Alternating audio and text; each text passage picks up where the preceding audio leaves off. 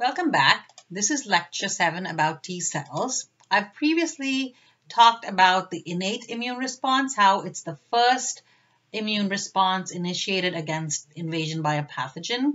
It occurs within hours and it's our first line of defense. And I talked about components of the adaptive immune response, which are B and T cells. I've spent about 2 lectures talking about B cells and what they produce, which are antibodies, and how they're critically important to clear infections. And today's lecture is on T cells. So T cells are named because they mature in an organ known as the thymus. There are 2 main types of T cells, helper T cells and cytotoxic T cells. Both helper T cells and cytotoxic T cells see portions of a pathogen presented on special molecules called MHC molecules. Helper T cells see small polypeptides presented on MHC class II, and cytotoxic T cells see portions of a pathogen presented on MHC class I. I'm not going to go into the differences between MHC class I and class II, but they are very important differences.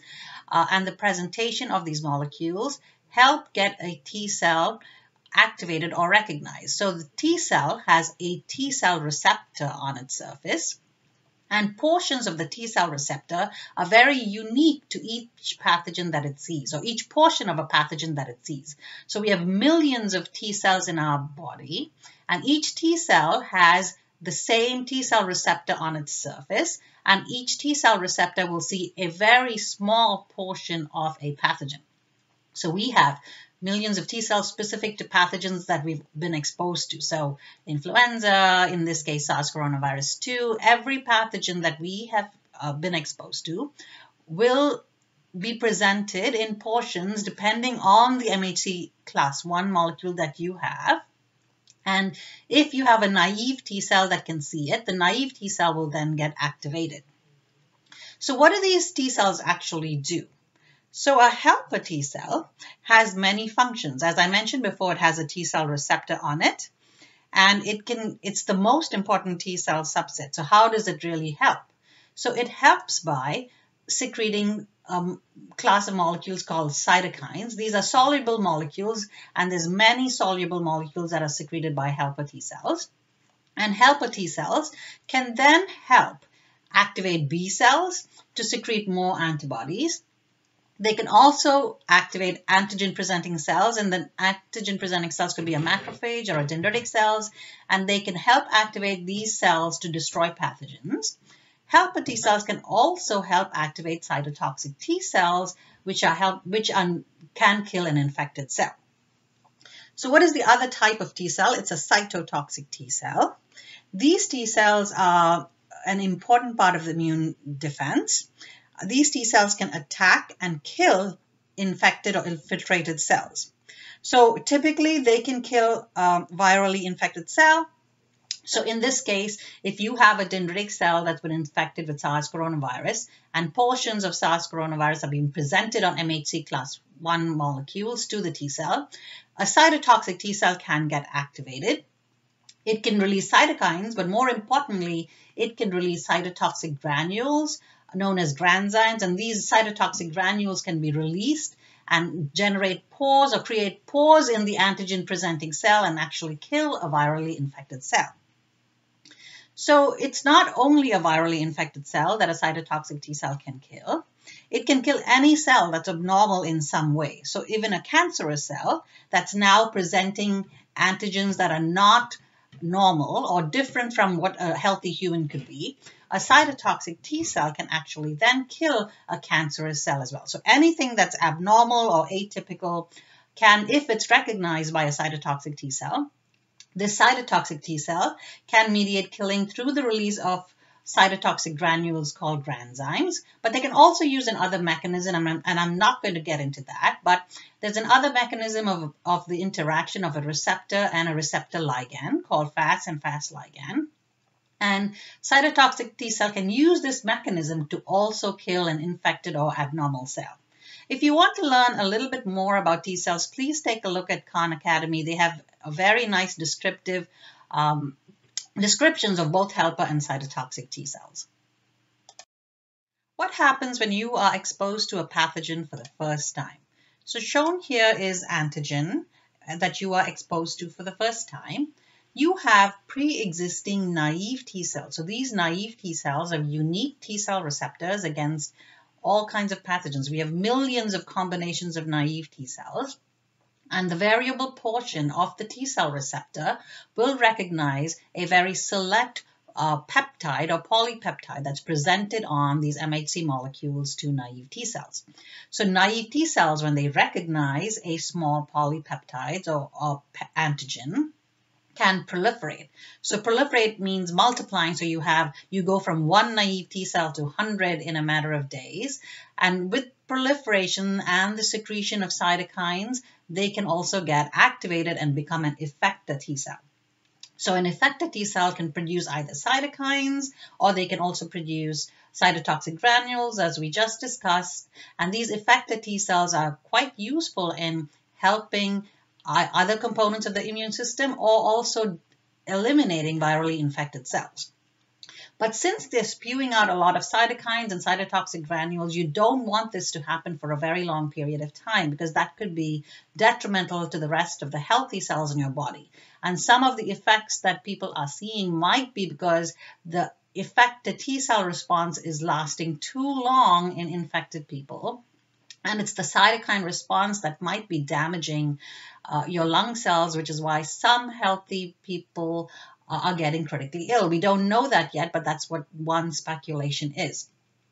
So following an active effector T cell response, most of the T cells die out, and then a subset of cells become memory T cells. So memory T cells are a type of antigen-specific T cell that's now seen a pathogen. So in our case, we have memory in people who've been exposed, whether they've had either asymptomatic or symptomatic infection. You will now, in a matter of weeks, will have a subset of memory T cells specific to that pathogen. So we will have memory T cells to a lot of portions of SARS coronavirus 2. And these memory T cells are long lasting, so they can last in your body for years after infection has resolved.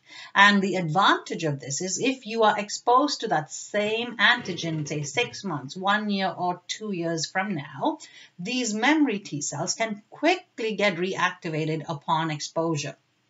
So the thinking is, if you have an exposure in the fall or 2 years from now, if you have a very significant number of memory T cells with the right effector functions, these memory T cells can get activated rapidly and now eliminate the pathogen for the second time. And every vaccine hopes to develop this. So you hope to have a vaccine that can induce a very strong response in memory, and when you get exposed to a natural pathogen, then hopefully the memory T cells can get reactivated quickly and eliminate the pathogen as soon as you're exposed for the second time. So this is very different when you see this antigen or the pathogen for a second time compared to when you see it for the first time. So I would like to just mention there's another group of T cells called regulatory T cells. I didn't talk about this, but these regulatory T cells are crucial for the upkeep of tolerance, or also to make sure that the immune response is not excessive and going out of control. As I mentioned, if you don't die out at this stage, these effector T cells can cause damage as well. So it's constantly the battle between the viral infection and the immune response. So the immune response is doing something, but it can also do too much of a good thing, and you don't want that to happen. So regulatory T cells are very critical to shut down T cell mediated immunity towards the end of an immune response, and also in the case of autoimmunity to suppress autoreactive T cells. So how does COVID-19 affect your body? Most people who are exposed have mild infections, and these infections resemble the flu. So dry cough, low-grade fever, because this is a respiratory infection. You ingest particles and it replicates in the lung, and you have a mild infection. As I mentioned, though, you have an immune response that's immediately generated against the pathogen. And the inflammation in some cases can also be a bad thing. In many cases, it's a good thing because it can control the infection. But if you have too much inflammation, it can cause fluid to accumulate in the lungs as the immune system fights the viral infection. It's not really clear as of yet, but it's possible that an outsized or oversized immune response to the viral infection is a major cause of the sepsis, and that's a reason why some healthy people are becoming very sick. They're generating an immune response in the lung, but that immune response is too much. And the side effects of too much in terms of cytokines produced or cytotoxic granules that are killing infected cells is the price to pay. And that price to pay could be sepsis or dangerous drop in blood pressure leading to septic shock. We don't know that yet, but in a few months, it's going to be evident from a lot of research studies that are going on why some people are getting critically ill. I'd like to end this lecture by talking about how complex the immune system is. So every component of the immune system, so T cells that are both CD4 and CD8 T cells, which are part of the adaptive immune response, interact with every other component. So there's a lot of interaction going on between different cell types in the body.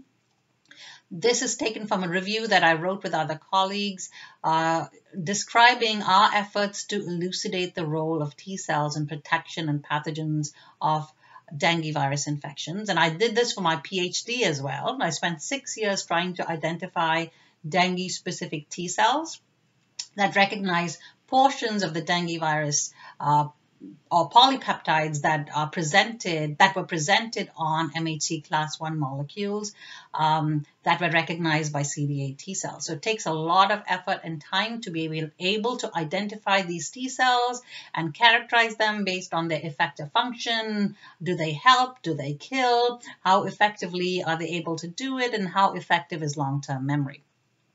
So it's a complicated immune system that we have to deal with, and in most cases it helps clear an infection. In some cases it's not adequate or it's impaired, and therefore you may not have a strong enough immune response. So I would like to end by saying, if you have any questions about T cells, please take a look. There are a lot of lectures again online that would be useful to you, but having a strong B cell and T cell response is key for us to develop long-term memory and hopefully be able to control a re-exposure to this pathogen and effectively clear it. Thanks again. This is Anuja Matthew, and this lecture is on T cell immune responses.